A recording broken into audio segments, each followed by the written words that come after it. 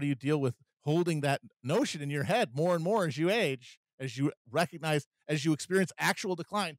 How do you reckon with it? And the answer that Tom Cruise gives us and that America's giving us is, you fucking put the goddamn pedal to the goddamn metal. Because the American death now, David Foster Wallace and Felix Biederman agree on this, is somebody driving headfirst into a concrete pylon in a fucking Lamborghini. That is it. That is the only way to end this, is that you just have to take what you are doing that is killing you and do it more. And so that is why every one of these Mission Impossible movies, Cruise is doing a more and more extreme stunt. If he dies during one of them, he will have succeeded. Valhalla. Yes, 1,000%. So then why don't they kill him in the movie? I thought that he had to die. Because he has to really die. What I'm saying is, like, right, okay, where he can't die even in the movie, he cannot accept it. Like, yeah, he does the I'm going to sacrifice myself thing, but then the narrative can't kill him. He cannot be killed. We can accept feeling like good people for trying to sacrifice, but we cannot accept having the consequences for that. Like, our narratives can't. Our narratives are built on the opposite. Forward forever, always winning, always victorious, America continuing. We cannot process it. Tom Cruise can't process it. So when he goes to do the noble sacrifice that should be like him coming to terms with decline. Okay, if I'm going to decline, then let my death mean something. He tries to do it. They won't let him. And you get that great scene where they both survive and they're yelling at each other. Like, how did you? Because it's not supposed to happen. There's only supposed to be one person there. That's supposed to be Miles Teller, but he can't do it, which means that in real life, he is going to have to fall off of like the International Space Station or whatever the fuck is going to kill him in one of these movies. Like Brad Pitt in Solaris. Burn up on re-entry. Yeah. And just like we are going to just collapse into oblivion from within rather than recognize and try to step down from where we are. A system that insists, no, we have to have 6th gen fighters. Well, literally every other element of our social structure is dissolving like a goddamn it's dissolving like fucking cotton candy in the first row at SeaWorld. even the fifth gen fighters. We have to have 5th gen fighters.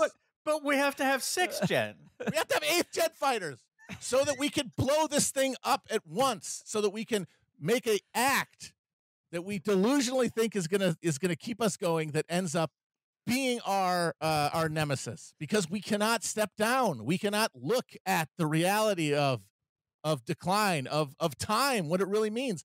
We can't look inward. So we have to just press the accelerator. And that leaves us in a situation where this movie is supposed to end with the Miles Teller getting in the F-814 and flying home, and instead you got this old motherfucker hanging around. It's kind of like when he wouldn't let Jeremy Renner replace him in Mission Impossible. It's the same thing. It's like he can't step down. He has to go into the wall. Exactly. Cavill, they set up Cavill in that. I don't think, is it the most recent? The one. Yeah, it's the most recent one. Yes, it's the most recent one. Oh, Cavill, not Renner. Sorry. They set him up like the same way they brought in Shia LaBeouf for Harrison Ford, but then halfway through the movie, actually he's evil. Actually, he has to be destroyed. And then, by the way, they're doing another Indiana Jones. Guess what? No Shia LaBeouf. 85,000-year-old Harrison Ford. Well, speaking about just slamming your foot down on the accelerator and just going straight into a wall. The mission particulars themselves in this movie are like, okay, so like they're attacking one of Iran's heavily fortified uranium enrichment plants, which is basically at the bottom of like a caldera, but to access to get to the point where they can like drop their laser guided bombs, they need to. It's 2 sets of 2. One to paint the target and the other to drop the bomb. And then the first bomb opens up the hole, and then the second one blows up the whole motherfucker. It's basically like the Death Star. There's one exhaust pipe. It's exactly the Death Star. It's down to the young pilot who's still learning the ways of the Force. Bomb it without his tracking device. Yeah, because the fucking laser doesn't work. The whole thing is the last sequence of Star Wars, and it's like he's doing the use the Force Luke thing to him, and he says, "Don't think, just do." Eyes. Yeah, he says, Tom Cruise literally says, a Maverick says to Rooster, he's like, "You gotta fly instinctually. If you think up there, you're dead." And like I think at one point he literally says, "Don't think, do." So yeah, he's on that Yoda tip. But also crucially, to get to the caldera where like they do an inverted thing, like they do an inverted like arc over the top of the first, like the lip of the rim of the mountain, and then they got to hit the target and then just pull straight up and pull like 9 Gs for like 10 seconds, which like most pilots you just black out, like it's just your brain just turns off. But before that, they have to fly below 500 feet, like 500 feet off the ground, through a canyon system that like weaves in and out to avoid the surface, the SAM batteries, the SAM missiles. So they got to fly under the missile batteries and do this like all in under 2.5 minutes or something like that. The SAM batteries, which for some reason, even though they launched this barrage of Tomahawks to take out the air base, they can't fucking shoot, even though they know where the SAMs are. Yes. They can't fucking blast these SAM batteries for some reason. I'm trying to think of any explanation that maybe because they're right on the edges of the canyon, right? Yeah, they're right at like the top of the garbage and like Rebel. I don't know. Won't be able to fly in there. I doubt it. Because like if they blew them all up, too much they debris. wouldn't worry about the canyon, right? They could just go right in. But and many times in this movie, like John Hamm comes up to the edge of basically saying this is a suicide mission for anyone who does it. And about halfway through the movie, like he's trying to train all the pilots, like they have like in their nav computer, like they're practicing doing the run, and like none of them can get it right. So John Hamm's like, okay, we're just going to give you more time to do this, which just is like the longer it takes, like the longer, like the higher your likelihood of just dying doing this. And then, like, once again, against orders, Maverick Mitchell takes a plane out and, like, does the run in, like, under 2 minutes, 15 seconds and just shows them all how to do that. And then at that point, they're like, oh, like, I guess you should just fly this mission. Yeah, that was out pretty early. Yeah. And I was like, wait a second. This is a suicide mission. No one else can fly it other than Pete Maverick Mitchell. But why even have this thing of like, oh, you have to teach these kids how to do it? Like, they're young. They're at the prime of their life. Tom Cruise, Maverick Mitchell's been trying to die for the last 30 years. He's got no wife, no kids. They need 3 other pilots because they need the 2 packages. They need the laser because you need one to paint the target with laser and the other to fire the rocket. Yeah. So you need 2 sets, you need 2 rockets. They set that up. So you need 3 fighters. But the fact that he wasn't just at the beginning assumed to be the fucking team leader is insane. You need to get 3 guys, not 4 guys. Because the first training montage is they just do dogfighting and like, whoever gets he washes all of whoever them. gets tone first on the other one wins. And they all have to do like push-ups. And it's just this montage of him owning everybody and never getting shot down. And it's like they're still expecting him to just like go, all right, good luck, guys. Okay. The guy who's clearly superior to all of you, by far the best player on the team. I'm going to just hang out on the bench giving you the thumbs up.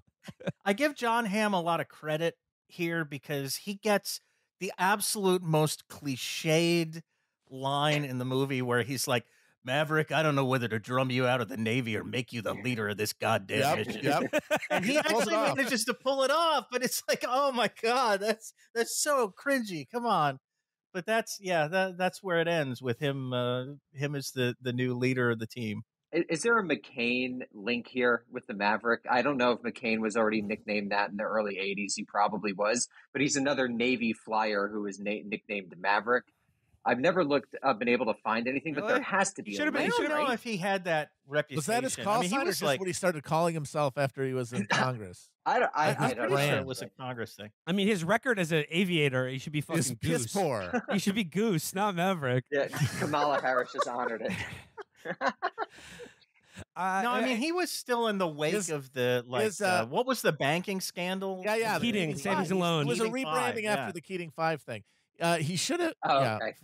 He should have been Daddy's boy. That should have been his call sign. Junior. Yeah. According to one post that I found, not many sites, but a few people backing it up. It was Playboy. Nice. I mean, Maverick would have been a good call sign because while you mainstream pilots keep your planes in the air, fucking John McCain just crashes them because he doesn't give a shit. He's a fucking. They're supposed to not be on fire. Yeah. Okay, if that's what the rule book says. Well, Speaking of Square. Speaking of wrecking airplanes, it's in this movie, but it's also a big part of the first movie. It's something that always pissed me off. It's like whenever they're reaming out Maverick or something, they're like, you almost crashed a $30 million airplane. They're like, hey, that plane doesn't belong to you. It belongs to the taxpayers. Think of the taxpayers. And whenever I saw that, it always pissed me off because I'm like, yeah, it belongs to the taxpayers. I can't fly a fucking F-18. The guy in the box, it's his goddamn plane. I don't care if he fucking crashes it or not. He's got the skills. It's the man with the fucking stick in between his legs. That's it. Yeah, and they're also worried plane. about budgets. Like, Harris is really worried about a budget. How much money can they possibly, moving around money? They give them more money than they ask for every year. Literally every general and admiral says we need less money. They say, please, no more Abrams tanks, please, we're full. Yeah. We literally have no. They say they don't want them, haven't they? They said, look, we have too many Abrams tanks. We don't need any more. Stop making them. And they're like, no, there's factories that make them, so you're going to have more Abrams tanks. So they just stuff themselves. Ranking officers who say they don't need weapons. So it just made no sense from the very beginning that they had to shut down the Mach 10 test program. Yeah, exactly. It's like it would be either or. Like it's not both. Right. Like it's drone army and this thing that can go into space.